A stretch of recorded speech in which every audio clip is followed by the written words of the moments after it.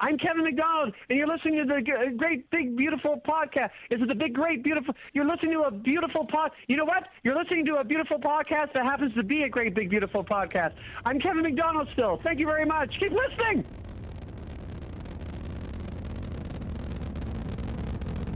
Have you ever been to Disneyland? Affirmative. That was definitely an e-ticket. I can't believe all the new gadgets they've got now. For a while, we didn't even have a house phone, not to mention laser discs, high-def TV. You are listening to the Great Big Beautiful Podcast. This week on the show. And one day I got this call from the front desk, and they said, David Willardson is here to meet with Kara Fox, and he's here to show his portfolio, and Kara forgot about the meeting. So can you meet with him? Now, David Willardson was one of my idols. So suddenly, not only am I about to meet him, but I'm supposed to look at and his portfolio. Look out. Here are your hosts, Jamie Green and Justin Connors. Welcome to the Great Big Beautiful Podcast. Facebook.com/the GBB Podcast, Twitter @the GBB Podcast, and in your ears right now, wherever you found us, iTunes, Google Play, who knows? Who knows? Who knows? You got us from somewhere. Somewhere, and thank you to that someplace for guiding a valuable listener to our little home. And geekdad.com, obviously, is probably where most of you are coming from, let's be honest. Yeah. So this week on the Great Big Beautiful Podcast, we are not going to do small talk. No small talk? You are not going to get any small talk. No, I'm just joking. Boy, I'm excited. Why no small talk I'm today? I'm just joking. Oh, we're going to talk now? I want to talk about something. Jamie, you just got tickets to an interesting concert. I did. It's completely unrelated to our guest today, but it's okay. Yeah. We're doing some small talk. Yes. I did. You know, if you've not heard of Stranger Things at this point, you're very likely living in North Korea. And in that case, I don't know how you're listening to us. But one of the standout aspects of that show was the music. You know, the opening credits and then the music throughout the show. It's kind of cliche to say the music was like a character, but it really lent that bit of 80s nostalgia to the show. I mean, the music was so on point, and it was just really, really good. I like that kind of music anyway. So, you know, from the very first episode, I was hooked just because of the music. Well, that band that plays that music, they're an actual band that actually plays in that style. They're called Survive, all in caps. So I'm not really sure if it's an acronym for something. But they have a new CD coming out, and it's all instrumental, you know, synth keyboard type music, just like you hear in the show. And they're going on a tour, and I'm going to see them at the end of October in DC. So I'm kind of excited about that. That's so cool. That's so cool. It's going to be interesting.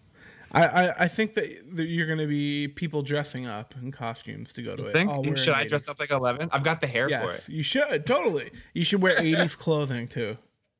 Yeah, I might dress up as 11. That would be awesome. That'd be cool. That'd be pretty. I've never cosplayed before, but I think that feels like a very weird place to start. Do it. Just show up. Especially since that would be cross-dressing cosplay. I feel around and be like, I thought this was like a like a costumed event. Well, you know, it is 3 days before Halloween, so it would be fitting. There you go. Do it. I want pictures. Think about it.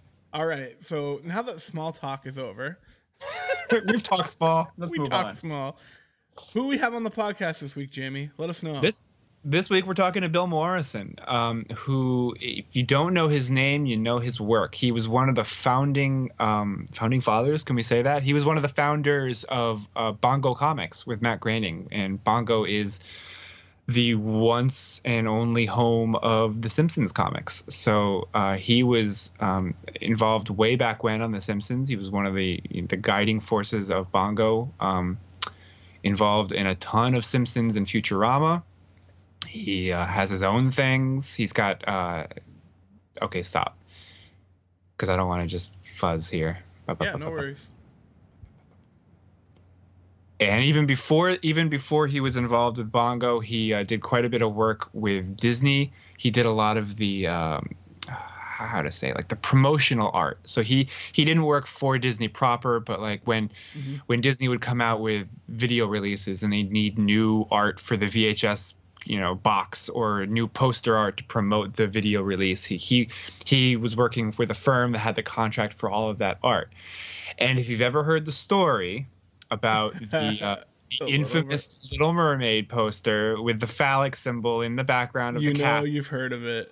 You've heard the story that, and you've heard all kinds of urban legends about that it was placed there on purpose, and it was a disgruntled employee who had gotten fired, so he put a penis in the castle, and you've heard all these stories. Well, ladies and gentlemen, Bill Morrison is the man who actually drew the poster. And you better believe we asked him about it. Oh, absolutely. I mean, at this point, this is a question he's fielded probably hundreds of times. The answer may surprise you, but I'm not going to tell you what the answer is. You got to listen. No. They got to listen to find that out. You got to listen. But this is the guy he was the man who actually sat down at the easel and painted that poster and ended up with a penis in the castle, and all those moms back in the 90s furious at Disney. Right. And the story he tells is seriously, it surprised me. I was like, oh wow, that's what it was. Cool. So you really want to listen and hear it. And we're playing Mythbusters today, so we're busting the myth. Nice. That's what we're doing. Jamie's Adam, and no, I'm Adam, and you're Jamie. I'm Jamie. Nice. You just need a mustache. I'll work on that. Yeah. Work on that. All right, guys. So that's just a small part of the interview, but it's cool. It's a great conversation. We really do cover his career. Right. We talk a lot about his Disney days, his Simpsons days, and what he's been up to since. Perfect. So we're gonna play that for you right now. Enjoy.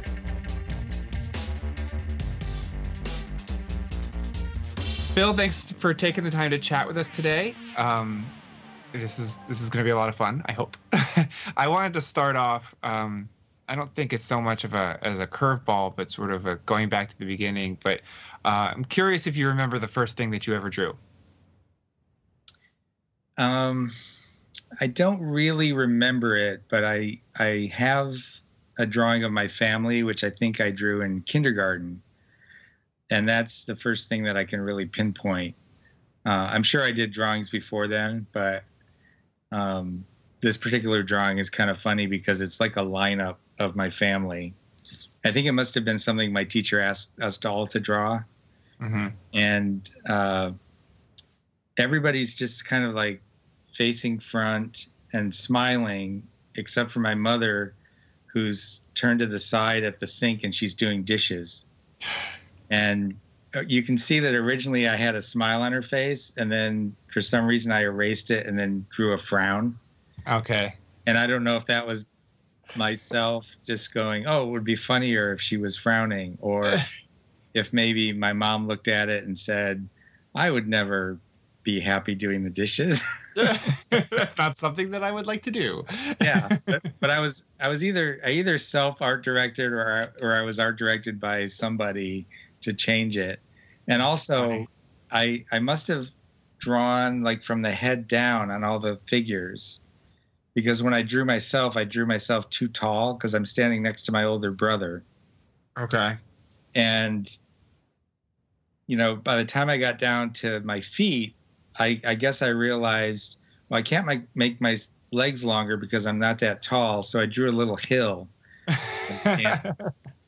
I remember doing that. You start the heads at the same place, and then you realize that you get, so you're like, oh, let's just put a hill there. That's what I'm standing on. Yeah. That's awesome. So your training, though, is in illustration, correct? Yes. Yeah. So, and unless I'm mistaken, you've done a little bit of everything. It looks like you've done technical art, fine art, advertising. What led ultimately to comics, and why did you just? I mean, was it the opportunities that you were afforded and you ended up making a career there, or was it something else? Yeah, it was really happenstance more than anything. As a kid, my dream was to be a comic book artist. And because I grew up in Detroit, there weren't really opportunities to do that professionally, which is why I went into technical illustration, because that's pretty much all there was when I got out of art school. Mm-hmm. And I had this strange fear of New York, which was where at the time all the comic books were being produced. And I think the fear was based largely on movies and television, because every time New York was depicted back in the 70s, it was always crime-ridden and drug-ridden. Scary place. Yeah, it was a really scary place. So I was like, okay, I'm not going to New York.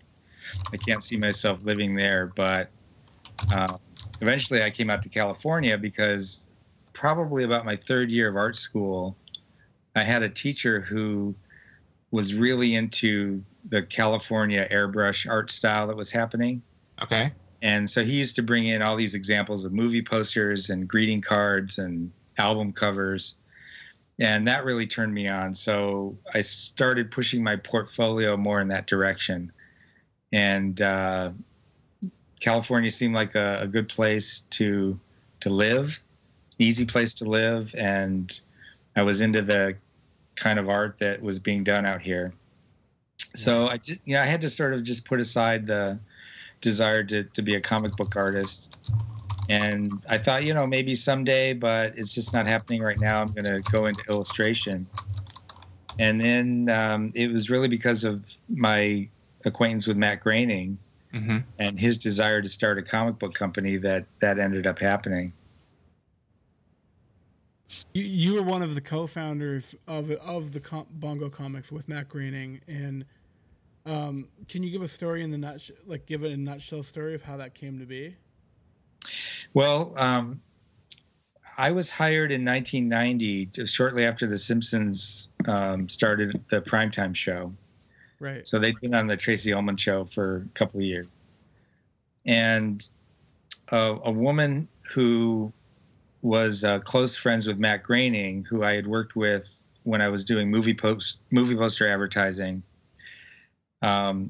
She contacted me and said, "Hey, I'm working with Matt on The Simpsons. Would you like to do some freelance art?" So I was already a fan of the show, so of course I said yes, and I started freelancing. And within about 6 months,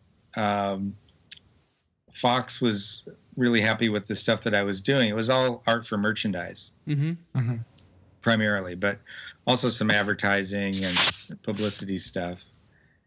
And so anyway, I was hired to work for Fox to create merchandise art and also to art direct some other artists. And that was separate from publishing with The Simpsons, because when Matt made his deal with Fox, he retained all the publishing rights. So I was getting paid by Fox for the merchandise, but then there was all this other art that needed to be done that was related to books and magazines and calendars, everything that fell under publishing. That was all being done through Matt. So I started taking on freelance work, working for him. And one of the things that we did early on was a magazine called Simpsons Illustrated. And within the pages of Simpsons Illustrated, we had a comic section. And Steve Vance and Cindy Vance and Matt and I we all grew up wanting to draw comics. That was really our passion. So that was our favorite part of the magazine. And we had done an annual issue the first year, which was a 3D issue. And so it was coming time to start thinking about the second annual. And we, I don't know whose idea it was, but somebody said, "Hey, the comic section is expanding. We're obviously having fun with the comics. Let's just do an all comic version or an all comic issue." So that was Simpsons Comics and Stories, very first Simpsons comic book. And that was so successful that it sort of gave Matt the confidence to go out and start a comic book company. He'd been approached by all the majors to do Simpsons comics for a couple of years at that point. This is 1993. Yeah, it seems interesting. I don't mean to cut you off, but it seems interesting that comics at that point was almost an afterthought. You know, whereas today it would have been like, okay, that's one of the first, you know, pieces of tie-in merchandise that we're going to do is we'll do a comic book. Well, I think the reason for that is because Matt he didn't want to just hand off The Simpsons to Marvel or DC or another company and let them do it. He really wanted to be involved in it. But he wasn't quite ready to start his own company. So that's why I think it took a couple of years, but it was that one issue and the sales from that issue that made him realize, okay, this is a viable thing. Let's do it. Yeah. The Simpsons as a show is routinely held up as one of those, you know, it's one of the biggest success stories ever. And it's kind of unbelievable that we're coming up on the 28th season, I think. I know. It's kind of crazy. You know, people that don't follow it, they're sort of at a loss, be like, it's still on on TV. Yeah, it's 28 years it's been running. But what I think is even more mind-blowing is that there have been more than 230 issues of the monthly comic book. And that's not even counting all the spin-offs, miniseries, and one-shots and everything else that have been done. From your experience in your many, many years there, how do you keep it, after that many stories, how do you keep it fresh and interesting? Well, one of the things that we have sort of going for us is there are so many characters on The Simpsons. It's not a small cast. Right. So there are lots of characters and very different characters. So there are plenty of things to sort of springboard off of character-wise. And then also The Simpsons was really set up as a satirical vehicle for our society, for our culture. So, you know, new things are happening every day. And then we've got hundreds of years of just, you know, situations that make for good stories and good comedy. So I guess the trick is not really to come up with ideas, but to sort of Simpsonize those ideas and present them in a way that is, you know, that makes sense for The Simpsons. Mm-hmm. You were, during your time at Bongo, you were the editor and creative director for, was it almost or more than 20 years? It was about 18 years, I think. 18 years, yeah. And I know the title of editor in the comic industry carries a lot of different meanings and responsibilities. So specific to you in Bongo, what did it mean for you? Like, what were your duties and for the company and for the different books that you oversaw? Well, when I started with the company when we created it as art director, and Steve Vance was the editor.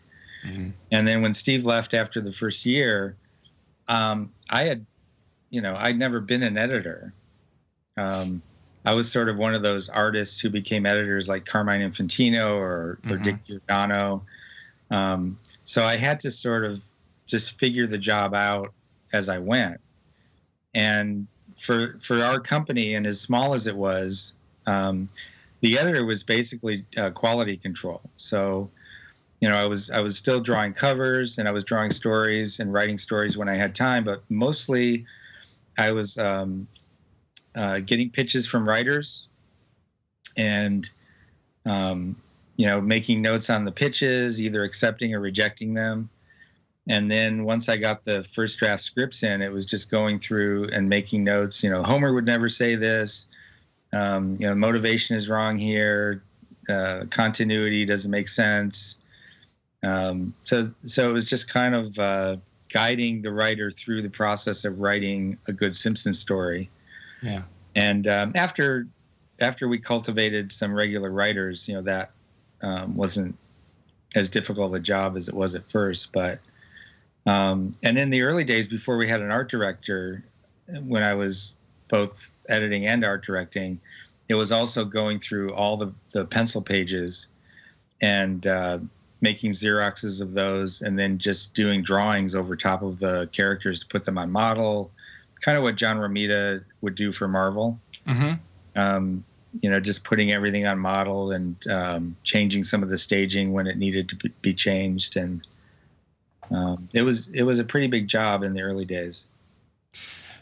I mean, you touch on this a little bit. You had a lot of different artists that worked in the books, and they were not necessarily the same people who worked on the show. Right. So to get them all on the same page, to get the characters on model, how difficult was it to ensure a consistent look? Well, luckily, because of the show, we had an extensive model pack for all the characters. Mm-hmm. A lot of great pages that were created by David Silverman and some of the other directors that just showed things like, you never cross the eyes. The pupils, can't be too small or too big. The relationship of Homer's nose, or the position of Homer's nose in relationship to his ear. Don't make the ear too low or don't make it too high. Yeah. All these kinds of great notes for standardizing the characters existed from the show, and they shared those with us. So basically, we would just hand those out to the artists, and hopefully they would follow them and pick up on all the nuances. Yeah. So basically, those notes and that Bible, I guess you could call it, the character Bible for what characters are supposed to look like and the rules that you can't break. That was the training that new artists would get to make sure that they could mimic those designs and style. Yeah, and eventually we put out a book at Bongo called The Simpsons Handbook, which is basically how to draw The Simpsons hardcover book. Mm-hmm. And that was sort of a dream of mine because these sheets were sort of scattered all over and not, in a real organized form. Mm-hmm. And I wanted a book that I could just hand to an artist and just say, here, read this and learn it, and you'll be fine. And people could just go to the store and buy, and then when they came to you looking for a job, they'd already know all those secrets. Yeah. And a lot of times people would say, hey, I'd like to try out for, I'd like to be a penciler for Bongo. Uh-huh. And I would direct them to that book, before they even sent us a pencil test. Yeah. After 18 years of working with those same characters, like you said, there's a big cast, but, the core family and some of the core characters appear quite a bit more often than others. Did you ever just get tired of them and want to do something else or want to draw something else? I never really had that situation come up because Matt Groening, from the very beginning, he encouraged all of us to do our own things. Mm-hmm. He said, get your work done and, don't take away from what you're doing for Bongo. But, if you've got an idea for something you want to do and, work on it in your spare time and then show it to me. And if it's right for Bongo, we'll publish it. That's how Roswell came about. And I did an Avengers story for Marvel once, and Matt really encouraged me to go off and do that. So little things like that really helped to keep it fresh so that it wasn't just day after day after day of The Simpsons. And then, of course, when Futurama came along, that helped, add some variety. Right. Yeah. So you mentioned your series Roswell, Little Green Man. It was the first Bongo title from outside the Simpsons and Futurama universe. Was there a lot of pressure associated with that in making it succeed? No, I wouldn't say any real pressure. Maybe pressure that I put on myself, right, to try to make it as good as possible because I really wanted it to be a big hit. But as far as Bongo was concerned, it was just more, hey, we think this is great. We're going to put it out, and hopefully it'll resonate with people and be a hit. Do you have any plans to? It didn't happen. Yeah. Do you have any plans to bring it back? Yes, actually. It hasn't been announced yet, so I don't feel comfortable saying the name of the publisher, but it's one of the major publishers, and they contracted me to do a new Roswell story, and awesome. And if it swings, then maybe there'll be a whole new series. Excellent. I don't know if you can say, but are you talking just a miniseries right now, or potential for ongoing, leaving it open? Right now, it'd be a one-shot thing. Okay. And then, if it's successful, then there's the chance that it could be an ongoing series, or maybe I've always liked I like miniseries I mean, I sort of think in terms of graphic novels when I do stories. Mm-hmm. So I would be great with just putting out a trade book from the get-go. But I understand that publishers sometimes need to put out the 32-page floppies first and then collect those, and that's fine too. But as I'm creating it and writing it, I'm thinking in terms of, this will be a graphic novel, and that's what I would like. I'd like to see just a series of mini-series or direct-to-graphic novel stories that come.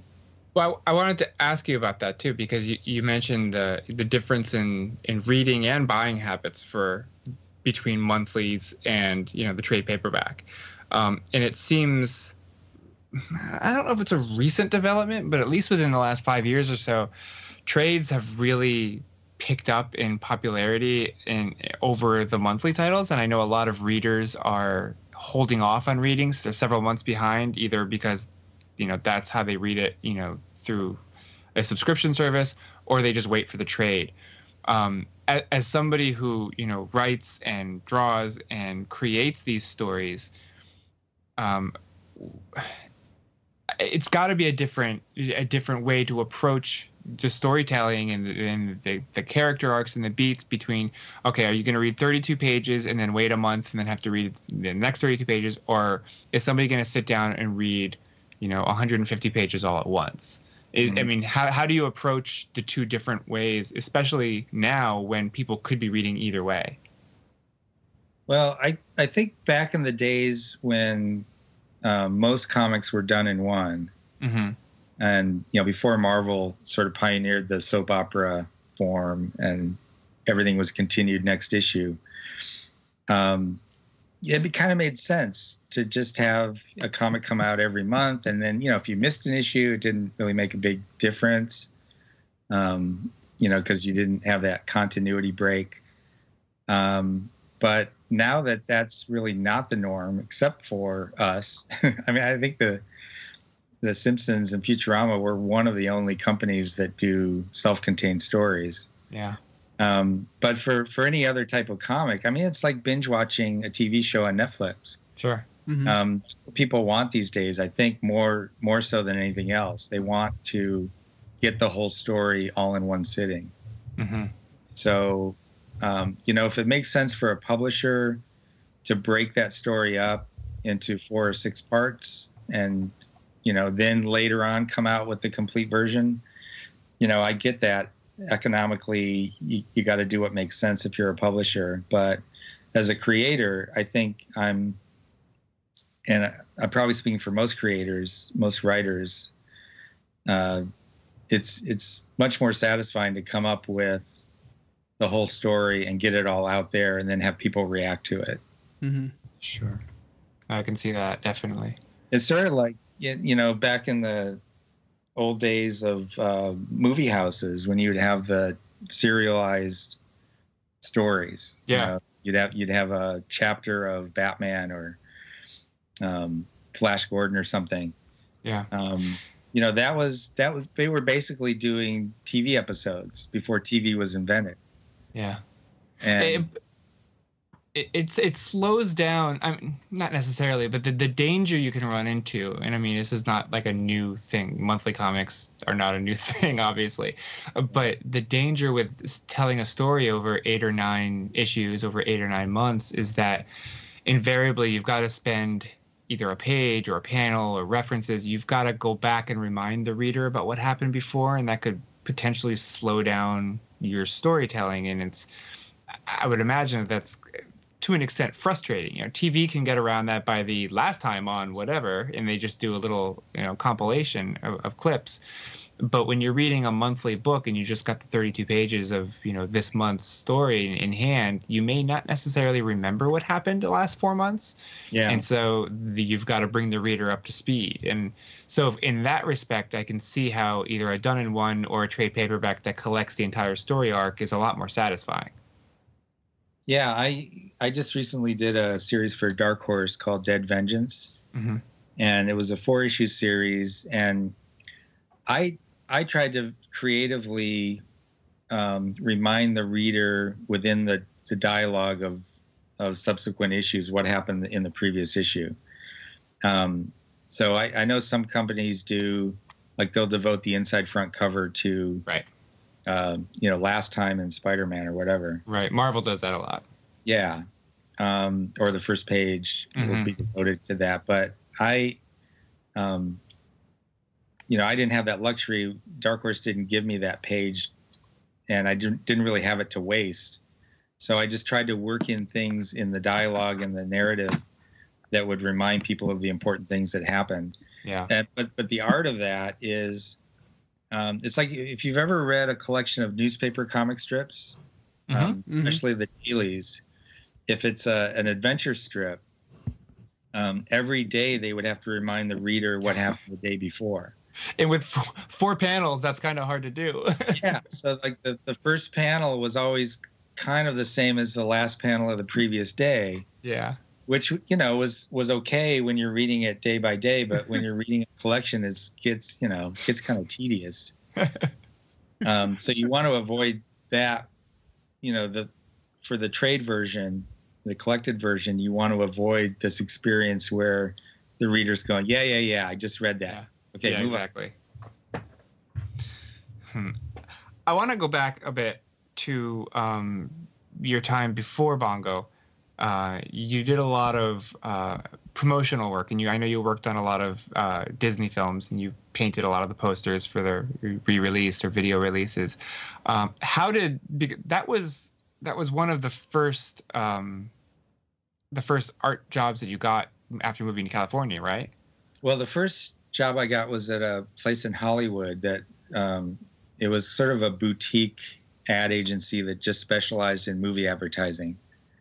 And I did a ton of, I was young, and I was like the in-house illustrator, and most of the poster art was done by freelancers, but every so often we would get a really low budget, kind of like before there was such a thing as direct to DVD or direct to video, there was direct to the drive-in movie theater.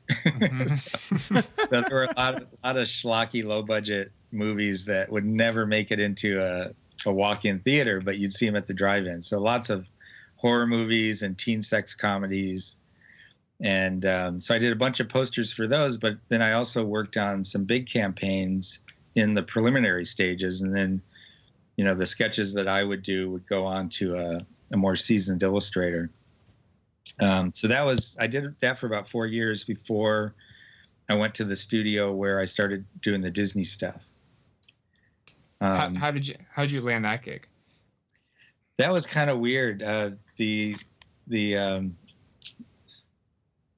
Okay, so I'm working in this ad agency in Hollywood, and it's owned by a guy whose wife has a little subsidiary company that does greeting cards.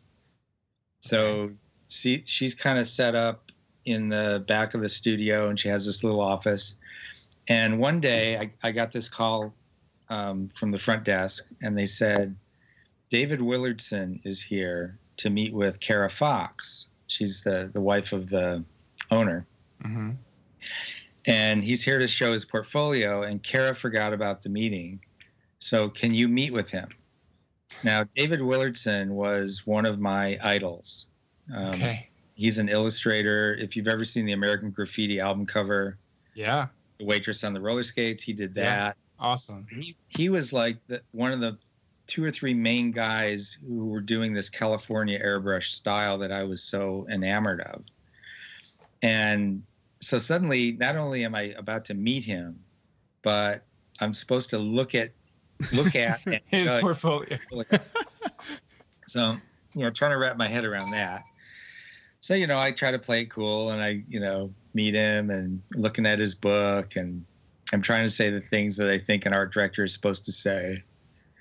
And we were in my office, so I had a poster on the wall of one of the films that I had just done. It was like an art house film called Choose Me. Okay.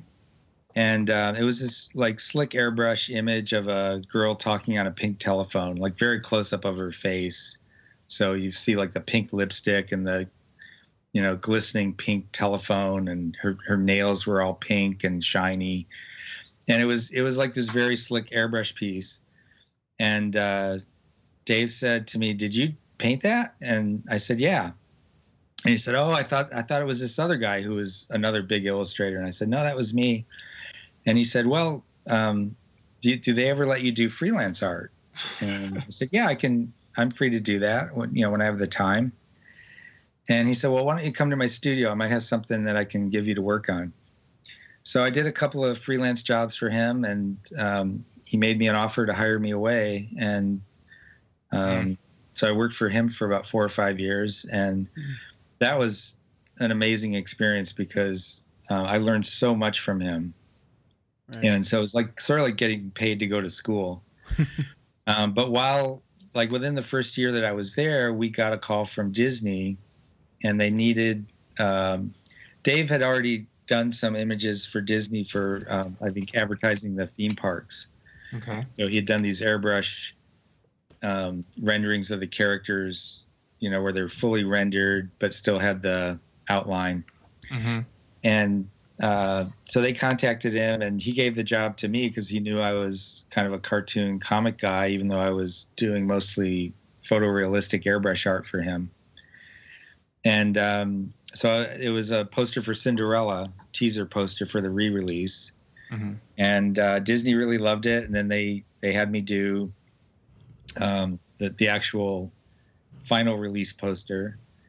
And then from then on, it was just a stream of not only re-releases, because at the time I think they were re-releasing 2 films per year into theaters, mm-hmm.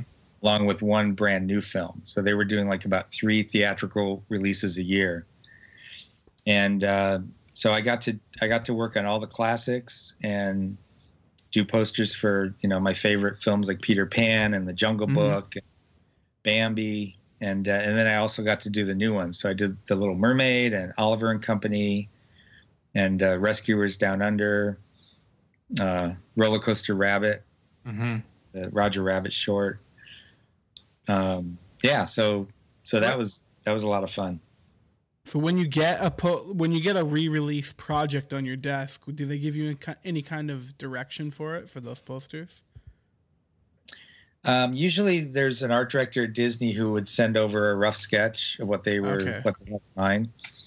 And then I would just sort of go from there and accumulate as much reference. They wouldn't send over model sheets or anything on those. Mm-hmm. They would on the new films.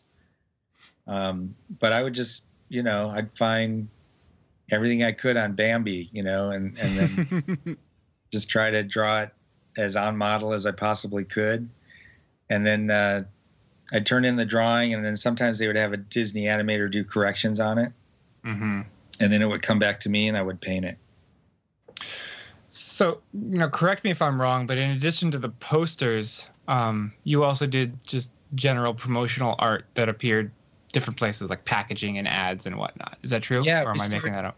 We started getting a reputation. So eventually we were doing Happy Meal boxes and point of purchase artwork for McDonald's, and basically anybody who had a tie-in with a Disney film. Mm-hmm. They started coming to us for the artwork. When you have jobs like that, like you're doing, okay, I'm doing the whatever promotion for Happy Meal McDonald's. I mean, what are you thinking about as an artist? I mean, are you excited to be working on projects that are going to be getting such a wide audience and so many different eyes are going to be seeing your art? Or is it more frustrating since your hands are tied more or less creatively? Like there's only so much you can do with what you're given. I never had that feeling of frustration. It was more excitement. Mm-hmm. And I'm such a fan of those characters that there was never this impulse to kind of do my own thing and put my mark on it creatively. I always wanted to, basically, I think throughout my career and anything I've done, I've always, whenever I'm working with an art director or an editor, my first impulse is to make them happy, to make their job easier. So I've always felt that as an illustrator, I was in a service position. And, my job was to just give the client what they want. Mm-hmm. If I'm doing my own thing, if I'm doing Roswell and I've got no editor directing me, no art director, then that's the time when I've always felt like I could just do my own thing and be creative and not really worry about what other people think. Yeah. But for any illustration job or any comic job where I'm working with somebody else's characters, it's always been job number one to just be respectful of the characters and to put myself second as an artist and to put the client first. Right. Yeah. Do right by the characters, make the client happy. Yeah. Yeah. Can we talk for a minute about the Little Mermaid poster? Sure. It's become one of those urban legends. I know Disney fans love to talk about it. And from what I understand, it was completely unintentional. Is that true? Yeah, and actually, it wasn't the poster. It was the video box. Yes, the video cassette and the laser disc. Yeah, completely unintentional. I had the previous year I'd painted the artwork for movie poster, and which, by the way, I got to see a couple of years ago up at the Ronald Reagan Library because they had an exhibit up there of the original. The treasures of the Disney archives. Right. Yeah. And yeah, the original was on display, and I hadn't seen it in, I don't know, over 20 years, I guess. Wow. Or almost 20. No, over 20. Yeah. So that was weird. It was kind of emotional, like seeing an old friend. I don't know. It was strange. I didn't cry or anything, but yeah, then a year later, this art director came over to the studio and met with Dave, my boss, and he was from Disney Home Video, which is in a totally different building. You know, it's not related to Disney Feature Film, which was our main client, and we, up to this point, the studio had never done any work for Disney Home Video. Mm-hmm. So they had some trouble tracking us down and actually finding out who did the art for the original poster. Mm-hmm. So this art director came in with this piece of artwork, and it's actually what ended up being on the back cover of the video, which was the under the sea scene with the fishes, the fish, and all the characters playing musical instruments. Right. So that was originally intended to be the front cover, and this art director told us that his boss really loved the poster. So when he saw this art that was already finished and ready to go to print, he looked at it and said, "Yeah, it's nice, but I really love the poster, and I want the video cassette to look more like that." Okay. So find the guy who did that and have him do something similar. So he had lost all kinds of time. He had a printing deadline. This was like Thursday or Friday, mm-hmm. and his printing deadline was Monday. And so he was desperate, and my boss took me aside and he said, "Could you work over the weekend and get this thing done?" And because he said, "I'd really like to pick up this account." Mm-hmm. And I said, "Yeah, I'll I don't have anything going on this weekend, so I'll just live here." Mm-hmm. So we got a rough sketch from the art director, and I did a tight pencil and just went right into painting. And the painting process that I had was kind of elaborate, because with airbrush, you have to spray through friskets. Okay. And you have to mask off areas. So we had this elaborate process of acetate overlays. And so first I had to create all the acetate overlays based on my pencil drawing, and then I had to start painting it. So I spent more time than I probably should on the characters. And then when it came to the background, I was just out of time. So I was probably painting the castle at 4 a.m. on Monday morning after when it was due. Yeah. Yeah. And so I had to leave out, like, if you look at the original poster, the castle has a lot more detail. There's all these little sparkles and windows, and I just didn't have time for that. So I had to leave a lot of stuff out. And I think if you look at the actual film, the nature of those towers in the coral formed mm-hmm. castle, they're all very phallic. Yes. It's just that the details disguise the fact that they look like penises. Yeah. A little bit. But without all that flash and sparkle and windows and things, this one tower just really, really, really, really looks like a penis. And at 4 in the morning, you just didn't see it. I didn't see it. And, nobody at Disney saw it at first because they printed it. Put it on hundreds of thousands of video cassettes. Yeah. So it was some lady in Arizona, a housewife and mother, who was actually her husband, because I know this because I saw this on the news. I was actually watching ABC News and saw them interview this woman. And her husband had rented the video the day it came out from the supermarket, which had a video section. Uh-huh.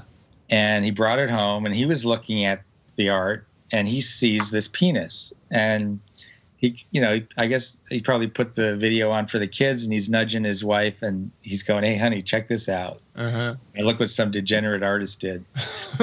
And she just went ballistic. So she went down to the store, and she demanded that they remove all these videos from the shelves.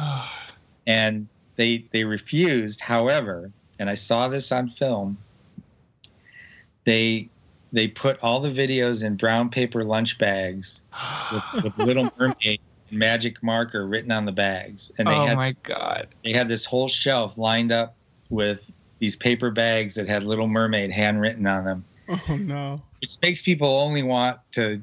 Yeah. They want it even more now. Right. And she called Disney, and she demanded that they destroy all these videos and have a recall, which obviously Disney didn't do. But it was a big thing for a while, and I can't even imagine having that much time, like that much energy to devote to something like that. Yeah, no. So I mean, when did was there fallout from that, like professionally with the company? Almost. The next project that I worked on was I did the poster for The Prince and the Pauper, which is a Mickey Mouse featurette. Mm-hmm. And so it was, a big one-sheet theatrical poster, and Dave was, his process was, after I finished a job, he would take it into the art director to get notes and then bring it back. So he was in the waiting area with my artwork for The Prince and the Pauper to talk to the art directors. And they were having a heated discussion about the Little Mermaid video box. And so he's overhearing this, and he overheard one of the art directors say, "Well, if I find out who did it, I'll make sure he never works for Disney again." Oh, no. So Dave's sitting there going, "Oh, my God, this is, the Disney account has now become a huge part of the income to the studio. I can't afford to lose this." So he's thinking to himself, he told me this later, he's thinking to himself, I could keep my mouth shut and maybe they'll never find out. But if they do find out, I'll probably never have a chance to defend the piece. Right. So he decided to interject, and he stood up and he went over and he said, "Hey, I heard what you guys were talking about, and I just want you to know a piece of art came from my studio." And they were like, all the air went out of the room. Yeah. And he said, "And Bill Morrison painted it. And Bill, you've met Bill, he loves Disney. You know what kind of guy he is. He would never do this on purpose." Mm-hmm. And Dave said he argued with them for 20 minutes. Wow. Because they were just like, "You got to be kidding me. It's anatomically perfect. How could you?" But Dave finally convinced them, and they said, "Okay, we believe you." And we continued to get work from Disney, so we dodged that bullet. But wow.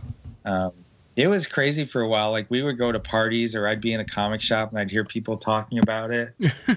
And it was like a game of telephone, because the story would get better. Yes. The more it got told. So it started out as they would say a disgruntled Disney artist. Right. That's the one that I've heard the most. And first of all, I didn't work for Disney, so even the initial story was not correct because I was I worked for the studio, and we had a contract with Disney, so I didn't really work for them. But then the story became they were firing him because they found out he was gay. Mm-hmm. And then they were firing him because they found out he was gay and had AIDS. Oh, and my then, word. like, the final version that I heard before it finally died down is that they were firing him because they found out he was a Satan worshiper. I never heard that one. Yeah, I actually heard somebody repeat that back to me, and I was like, oh, my gosh. So, I mean... like you say, it's kind of died down a little bit. It still pops up every now and then. But I mean, when these stories were circulating around, like, was it embarrassing for you, or was there like a secret part of you that was like, yeah, success? Like you've made it into all these conversations, whether people know it was you or not. Like people were talking. It wasn't like, yeah, success, but I did kind of enjoy it because I knew that I was part of an urban legend, and I've always loved urban legends. And I recognized immediately that this was something that was getting passed around and distorted and overblown. And, people will be telling the story for years, and they'll be saying, yeah, my best friend's cousin's brother was, I'll still see it. You'll see like on Twitter or something, somebody will go to a thrift shop and find the VHS version, and they'll either buy it or they'll take a picture of it. They'll be like, look what I found. And it's like this whole, not a holy grail because there's a lot of them that still exist, but it's this thing that people forget about until they see it again. And then they think it's the funniest thing ever. And the stories haven't changed. It's still, people are saying this was this disgruntled Disney employee who's about to get fired. So he decided to go out with a flash, and he put this on the cover. Yeah. So the most thrilling thing is when they put it on Snopes.com. Yeah. I actually saw that. As I was poking around before this interview, I saw that it made it to Snopes. Yeah, that's the big leagues. Like urban legends. Yeah, I'm kind of jealous. Being part of an urban legend is not something that everybody can claim. True. So in addition to potentially something happening with Roswell that you can't necessarily talk about, what else have you got coming up that we can look forward to? That's a very good question. Almost everything I'm working on now is still kind of top secret. Okay.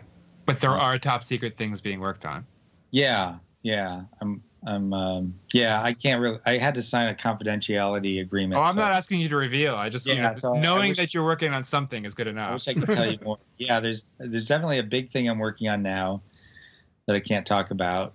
But if you want to have me on again, once it's been announced, then I'd be happy to. Absolutely. Let us know.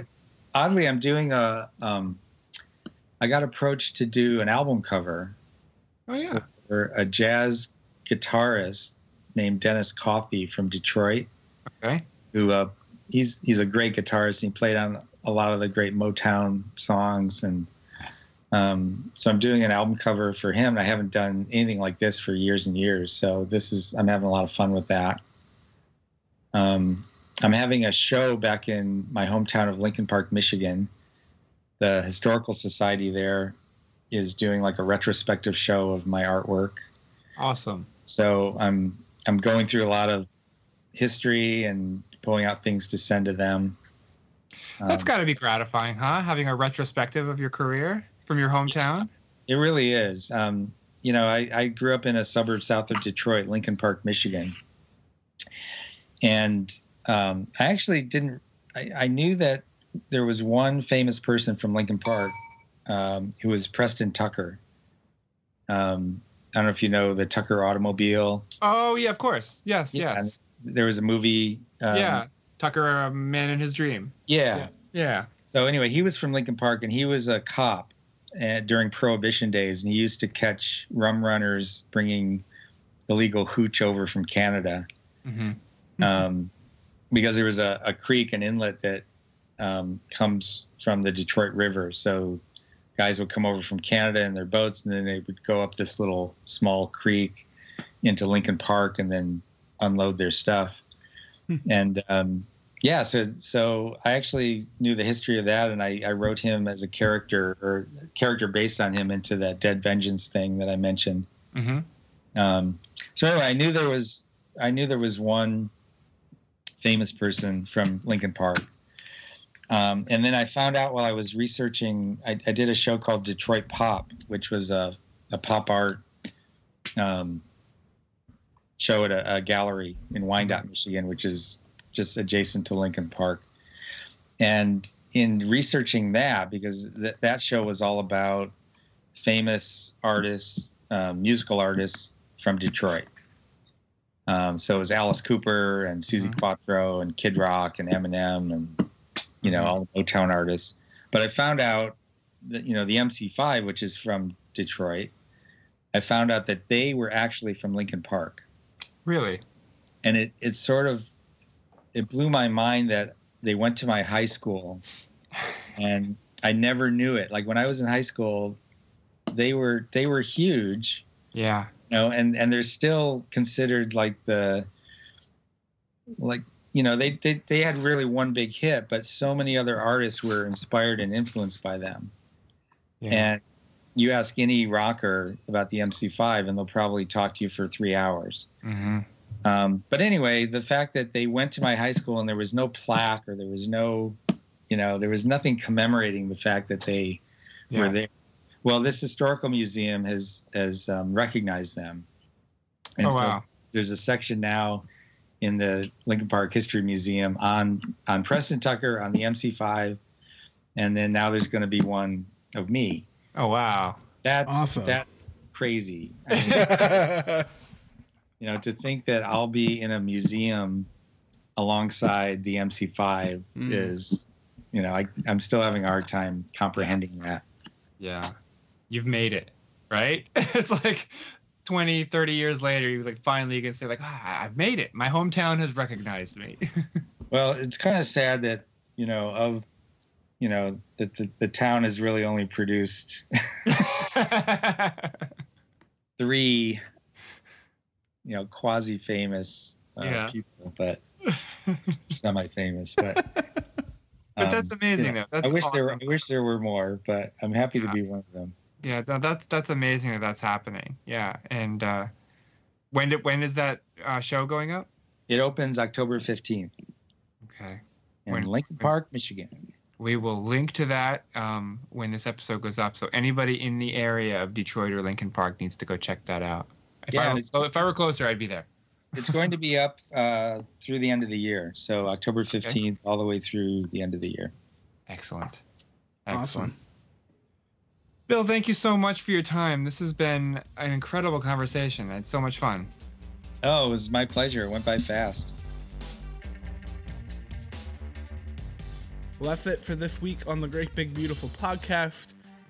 You know what? On Free Comic Book Day every May, the #1 free comic I'm always excited to get is the Bongo Comics one. I don't know if it's one of the best ones, without fail, every time. Well, you know what? It's back when I was really into reading and collecting comic, when I first started, I was middle school, high school, when I was really in the thick of it, of collecting and backing and boarding and everything. I remember I was collecting the original Simpsons bongos, and I think I still have a #1 around here somewhere. And it kind of blows my mind that it's still going. Yeah. They're still publishing them. And not only that, The Simpsons is in what? It's in its 25th season or something. Yeah, it's insane. Crazy. So that show is still going with hundreds and hundreds of episodes, and the comic is still going, and they're up to 240 or some issues. It's how do they have that many stories to tell with the same characters? It's it's unbelievable. It really is. I mean, you talk about but then you think about okay, there have been thousands of stories told with Superman and Batman. Right. But I feel I don't know. I feel that's kind of different because so many of those stories are ongoing, or they involve the other superheroes, and it's one story could take 20 issues, whereas most of the Simpsons stuff is just done in one. It's one issue, 22 pages, and you're done. Right. Well, they age very well too. Oh yeah. They're that Lisa, she's been little forever, right? They just don't. I mean, they don't look a day over 6. So if you like that episode, why don't you send a tweet on over to Bill Morrison? Jamie, have his Twitter? Yeah, he does. You can find him at Atomic Battery. That's where he is over on Twitter. That's an awesome Twitter username, isn't it? Atomic Battery. And go give him a follow too, because he doesn't have that many followers right now, and he needs to have more because he's a pretty awesome guy. Yeah, no, definitely. Send him a tweet. Let him know that you enjoyed him on the show and that you appreciate him coming on just for us. That would be very nice. That would be nice. We'd appreciate that. And while you're at it, while I'm asking you to do things, why don't you hit subscribe to our podcast? Maybe leave us an iTunes review. That would be great too. We'd appreciate that as well. Yeah, I will pay you in kindness. I will. And if we ever see you in person, we'll give you a big hug. Yes. Or exactly. a high five. Whichever you prefer. Whenever the first Great Big Beautiful Podcast meetup is, I will give you a hug. We got to do that. Not that you want a hug from me. Yeah, that'll happen. Well, maybe in a comic convention at some point. Yeah, that'd be pretty cool. We'll make it happen. And guys, I've gotten a hug from Justin. They're pretty good hugs. You want one of those. They're good. They're good. Yeah. I'm just saying. Yeah. All right, guys, you can find us on Twitter at the GBB Podcast, Facebook.com/the GBB Podcast, and I'm Justin. I'm at 140 Justin C on Twitter and Instagram and everything. And I'm Jamie at the Roarbots everywhere. Perfect. We will see you next week for 2 more great episodes. Yay! Woohoo! Yay! Take care. Bye.